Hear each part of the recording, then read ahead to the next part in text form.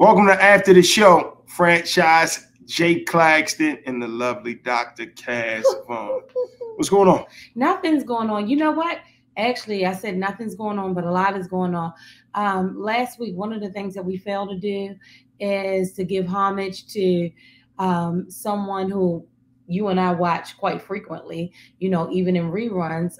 Suzanne Summers passed away. Right. You know, she's a great talent. For those of you all who did not know who she was Chrissy from Three's Company, which is one of our favorite shows. And you know what? And I hate to even start the show off like this. I know. But Richard Roundtree passed as well. Yes, just a few days ago. And that broke my heart because I don't know if, and I think maybe you have, but he is also part of the cast of Reunion, right? Okay. And I still watch it. It's on Netflix. Very good show. Very good family show, right? Right. And so he has so much history. He's one of our African-American icons who broke into the industry. And if it wasn't for him, we would not be following in his footsteps. So, you know, our thoughts and prayers go out to, of course, you know, both of those families. Right. You know, so hate to start off like that, but I felt like. But I got something else. We're gonna change the tone. We're gonna change the climate, right? Okay. So it's something that's been going around recently about where women don't want to go on a first date, right? And it's just talking about a whole bunch of stuff. You know, it was a video going around, the young lady saying that she's so pretty, she's too pretty to go into the Cheesecake Factory. But it doesn't matter. At the end of the day, that's your first date. I mean, here's the thing. I have something to say. Oh, because I ain't get to talk about it from a man's perspective yet. Well, it's not even that. I don't think that this is really something that you could talk about. Why? Don't men take women out? Yes, but I never had a first date. So what I'm saying is, I didn't have a first date. So how can you talk about something that I didn't have? Listen, what I'm saying is, at the end of the day, I didn't have a first date. No, listen. At the end of the day, can we rewind? Yo, it's not necessarily about where, it's about the energy, right?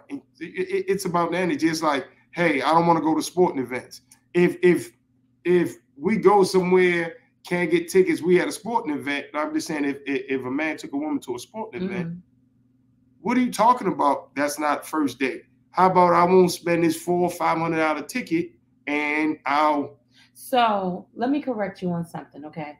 There's a statement that you keep saying, woman, okay? There's a difference in a woman and a female, okay? All right, and I agree. Okay, I agree. So a woman is not going to care about that because it is the thought, it's the fact that you're thoughtful, it's the fact that you're intentional with what you're doing. So unfortunately, you know, and you say this and I agree, social media is one of those platforms that people think that if they say the most ridiculous stuff, that someone will follow. Right, now somebody will, right? Right. Because we're talking about it right now. Because we're talking about it. Right. However, let's be clear. There's a difference in a woman and there's a difference in a female. Right. Women have different standards. And I tell people all the time, anyone can be an adult by dictionary, but it doesn't mean that you're. To get to our guest. Right. So would you like to introduce our guest so that we can go to the break? All right. So coming up after the break, we are going to talk to Miss Teri Long, one half of Spotlight in the City. Yes. And such a beautiful individual. Yes. I mean, and that's family. So yeah, it really is. We're going to talk to family coming up after the break right here on After the Show.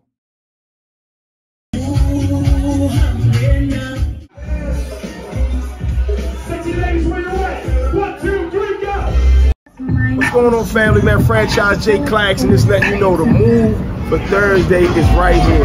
Annex Lounge, man, 1818 Maryland Avenue. Retro Thursdays, man. We play all the 90s R&B, hip-hop. We play all the throwbacks, house music, little Baltimore club, little reggae. Man, it's a vibe, I promise you. Indoor, outdoor. Myself, the Franchise Jay Claxton, DJ Mr. Gang.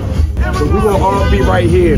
Doors open up at 6. We go to like 11. If y'all still eating and drinking, we're going to still keep going. And it's absolutely no cover. Indoor, outdoor, I promise you, it's a vibe. Hookah available, and cigars are welcome.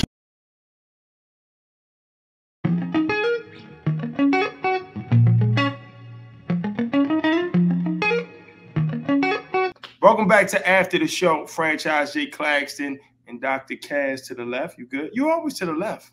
I know, but hold up. I need you to re-intro me. You didn't intro me.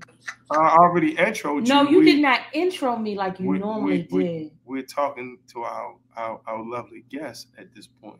No, but I need you to re-intro me like you do normally. Just because our guest is cute don't mean you can't tell me I'm being One ain't have nothing to do with the other. Okay, so let's try this again. I love it. We only got 30 minutes around here. we only got 30 minutes. You know what I mean? But again, man, it's After the Show right here on WMAR ABC 2. Franchise J. Claxton and this lovely lady to the left of me. I love how that rolls off your tongue. Who has a degree and is nice to look at. Dr.CaSay. Yes. Is that better? I love that. I okay, love that. all right. I want to make sure. Yeah, Love that. So go ahead. So listen, I'm incredibly excited today. Back in December, actually, I'm going to give you a location so that you'll understand when she actually begun this journey. You know, we know her as Teri T-Bomb, you know, one half of Spotlight Over the City in the DMV. Right. But she also has another platform. Okay. Right? All right. And I'm going to give you a real visual so that you'll understand, because this other platform that she has, it taps into triumph, you know, and really coming from your trials and your tribulations and how you've excelled and things of that nature. And she hones in on everyone, right? Okay. And she gets the story behind the story.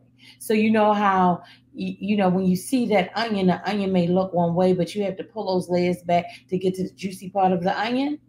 Okay. So that's what she does, right? And if you remember, in December, we were in actually November or December, Teri? I think it was even earlier than that, but my memory's bad. I'm 53, so it was before your birthday, so I thought it was more. No, it was November, so it was. Okay. It would have been November, and we were in Lexington, Kentucky. Okay. Actually, it was October. We were in Lexington, Kentucky, right? And you and I were having dinner. But, you know, my word is my bond. And I made a promise to Teri that when she started this journey, her IG lives, talking to women who have, you know, really have a story, that I would be one of her guests. And she invited me on. And we had a moment. Mm-hmm. You know, so much so that after your moment, Teri, what you don't know is when I went back into the restaurant, Jay really had to get me together, right? Yeah. So Teri, tell them about your amazing platform on IG. Well, thank you very much, Cass, for that amazing introduction and overview of Trauma to Triumph. It has been a little over a year that I started this program, this movement, and God just kind of put something in my spirit about a year ago that says, you know what, Teri, people connect with you, people feel safe with you, and you're able to get them to really relax and talk about the things that were traumatic in their lives. And I realized that those were healing moments. You know, I'm not a psychologist, I'm not a mental health therapist, but I am a woman who has gone through traumatic things from childhood, teenager, young adulthood, even as an adult now. So I figure who best to have a platform about Trauma to Triumph than someone who has gone through things and is relatable. And so I started this platform, Trauma, the number 2, Triumph. And my vision was to get people on film telling their real life stories, gut-wrenching stories of trauma, things that they've gone through. I have filmed people who have served years. I filmed a young lady who served 18 years in federal penitentiary for murder. She's out now and doing amazing things in the community. I've put on film a young lady from New Zealand who had 13 different brain surgeries, and she's still alive to talk about it, and writing songs and teaching children how to write songs. Um, I've had a young lady who was um, mm, molested and pretty much thrown away by her mom because she, you know, her dad was black. So her mom was white, her dad was black. And her story, when you all hear her story, it is just going to take you on a roller coaster. But now she's one of the biggest owners of a medical cannabis company. So it's stories about gut wrenching life trauma. And then it's kind of like, but look at me now, right? And to develop more content, I said, and to keep it going, I started a weekly Instagram live where I now have men. I just talked to championship boxer Keith Holmes about his trauma and how he, you know, went from trauma to triumph. And now he's a, you know, retired championship boxer. Of course, I've even interviewed my husband, Stan Long, who has a story of, you know, being out in the streets and a lot of trauma that occurred in his life. So I've opened the platform up to men as well. And so now we are reaching so many different genres of people and ethnicities and all kinds of things. You know, I talked to a man who was married for 23 years, and his 16-year-old son, his 16-year-old son shot his wife, meaning his biological mom. He shot his mama and his 8-year-old brother in front of his father. And his father was on Trauma to Triumph to talk about that experience. How do you walk through your living room thinking you're hearing shooting on TV? Really, it's your 16-year-old son killing your wife, who is his mother, who birthed him, and his 8-year-old brother, biological. They all lived in the house together. So again, these stories need to get out there because, you know, there's so many people who go through things like this. People go through so much trauma in life, and to hear these stories of how other people got through has been life-changing for so many people. So it's a movement. And Cass, I appreciate you sharing your story as well. All of our stories and all of our footage is going to become part of a docu-series that I'm putting together. And I'm really excited about it. I'm so excited about it. Right. And, you know, when you speak about, you know, people going through trials and getting to the other side to feel like, you know, they made it in a great place. You know, it's about faith at the end of the day. I mean, I talk to Cass a lot about, you know, fear and faith can't be in the same place. You know, you can't have faith if you are fearful that, you know, he's not going to bring you through. So a lot of times it is about that. And sometimes you put things on us that we may not think we deserve or whatever the case may be. But, you know, it's no other person but you to be in this place and to show that we can get through and show that you can get to the other side, because that's really what it's about. And these trials are the story so that you can tell somebody else, you can help somebody else, you can give somebody some words of wisdom or give them some food, like I always say, like food for thought. So you can you can tell somebody where, you know, I made it through. So if I made it through, you can make it through as well.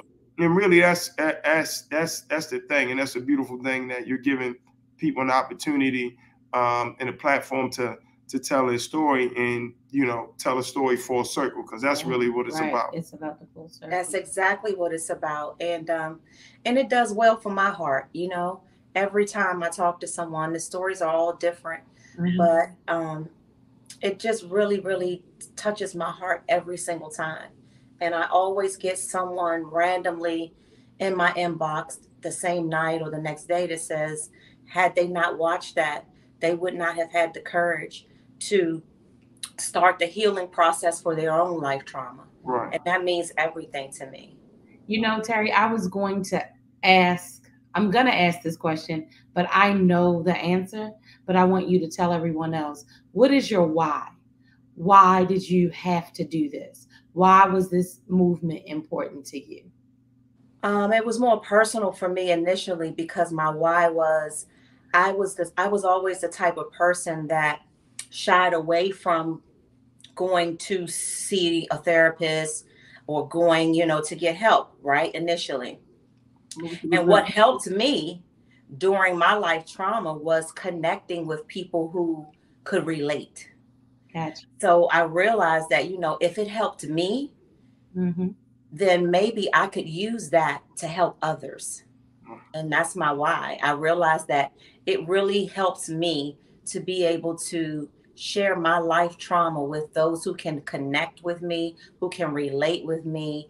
And so I figured, let's spread this throughout the world. Let's do it.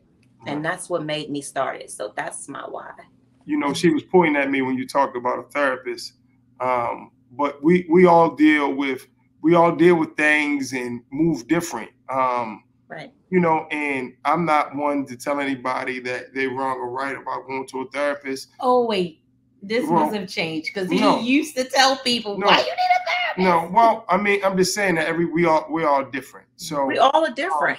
I had to change, I had to change the message because, you don't really realize how many people are listening or how many people are following you or how many people are looking at you for guidance. Right. Even though they may not say anything. Absolutely. So just because that's not how I move or how I deal or how I cope doesn't mean that that's not your way to deal in the cope. You understand what I'm saying? So absolutely. It's okay. I'm turning to the side, Teri, because it sounds like he's talking. It sounds like I'm talking. No, but it's coming from him. Me personally, that's not my thing, right? Right. That's not my thing. Not that, I don't know. It's just not my thing. You know what I mean? It's okay. And that's the thing. That's why I was admitting to you all that, prior to this phase of my life, meaning over 50, it wasn't my thing. Right. But my thing was, like, my therapy was, like I said, being able to have people that can relate to the things that I went through. So I had my, everybody has their person. Like, most people have at least one person in the world that they can connect with. And so it wasn't a mental health therapist or a psychologist, but different things work for different people. And for people who are not interested in going to see a therapist, they may want to be a part of a movement like Trauma to Triumph, where you have real life people who've gone through these real life things, just like you and you and you and you. So sometimes that works for people because a lot of people are the mindset that I'm not going to go sit in someone's chair who's never gone through what I've gone through. Right. Even though they are educated in areas where they can really treat you and help you, a lot of people feel like, you know what, I want to talk to someone, a real person who has really gone through this. I want to talk to someone who really has gone through domestic violence. And, all therapists haven't gone through domestic violence situations. You might not can talk to me about, what it's like to be on the receiving end of a man beating your ass. Oh, I'm sorry. I didn't mean to cuss. I'm so sorry. Y'all figure that out. You know what I mean? So a lot of times for a lot of people, it's about, I need somebody that really can relate. Right. And before we let you go, for me, transparency works for me, and even this and, our podcast before, at the end of the day, as we're talking, just as much as we're giving people food, we're getting the food in as well from our guests such as yourself and from a lot of the people that would reach out. So, however you need to get through, just get through and get to the other side. Exactly. That part. Exactly. Do what works for you. Right. Yeah. Exactly. There's so many things out here now. Mental health is at the forefront of everything now.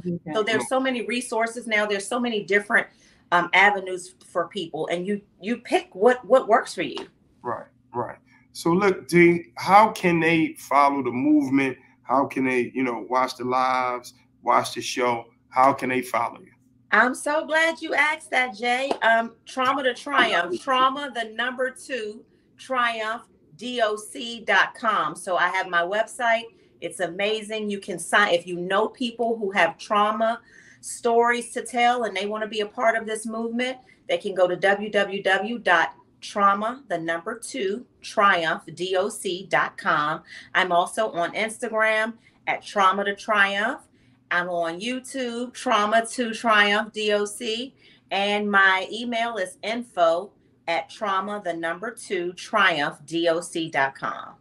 Awesome. T, we appreciate you. We thank you for taking time out your busy schedule to, kick it with us and kick it with everybody watching on ABC2 WMAR in Baltimore. We greatly appreciate that. Thank you so much. Continue changing lives. Continue winning. Continue climbing. All right. Thank y'all so much for providing this platform, and I see y'all doing y'all's thing.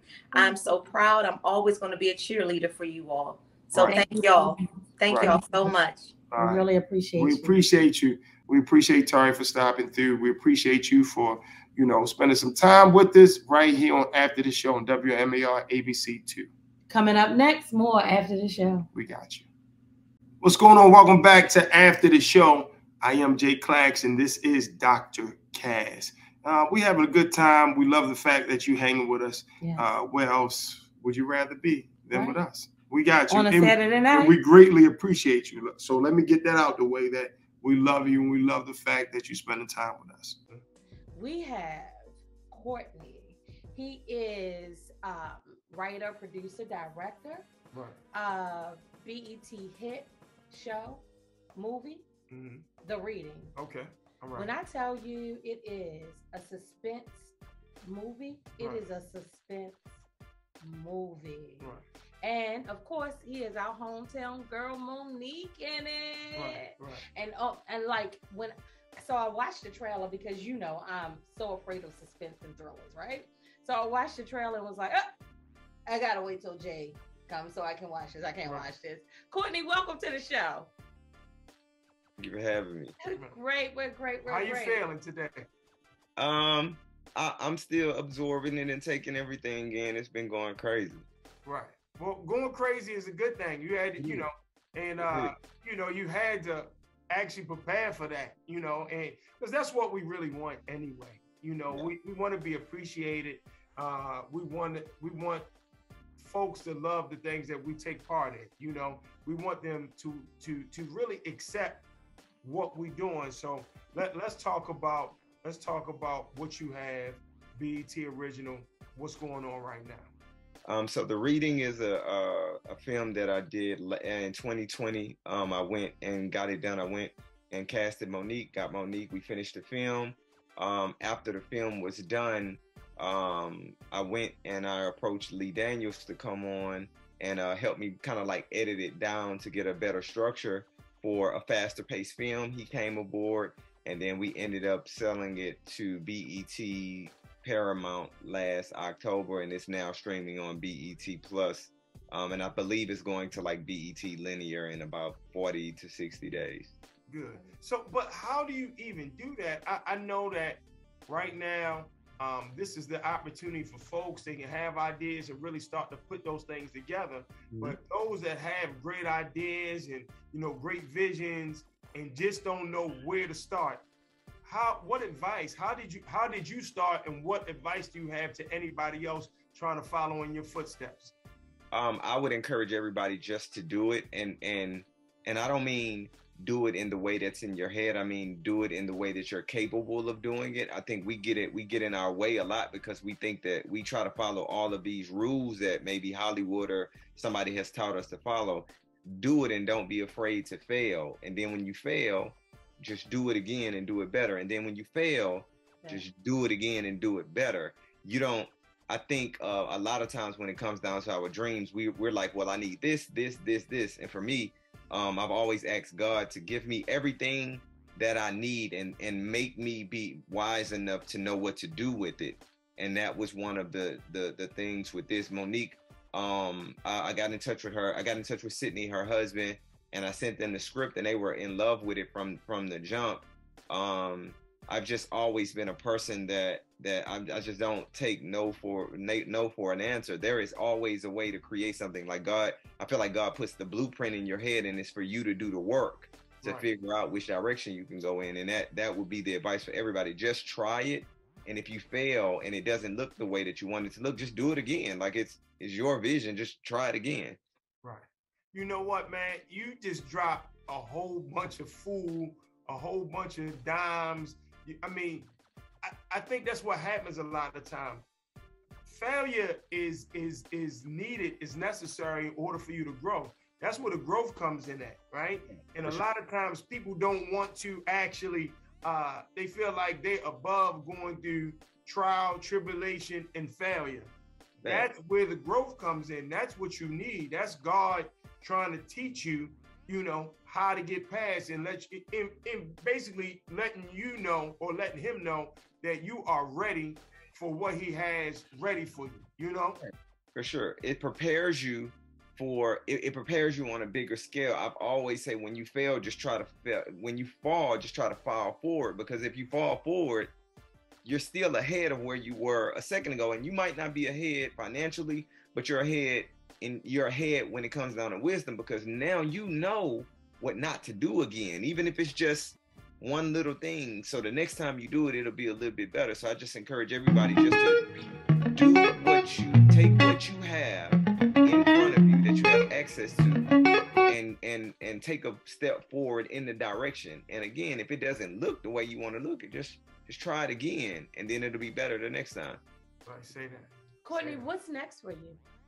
I actually have a meeting tomorrow with that same discussion. People are excited about what I have coming up. They're talking sequel, they're talking prequel. I have a show that I've been working on called the Amygdala series that I really want to get launched. We're almost done with that. So I'm talking to BET Plus about that tomorrow. And I have like a few feature films that I'm really, really interested in getting going this year. So I'm excited about whatever God has for me. I'm on the ride. I'm waiting on the Lord to tell me. I know that's right. I ain't get here, so I don't know how I'm gonna get to wherever next. I'm allowing him to just lead me in the direction he wants me to go.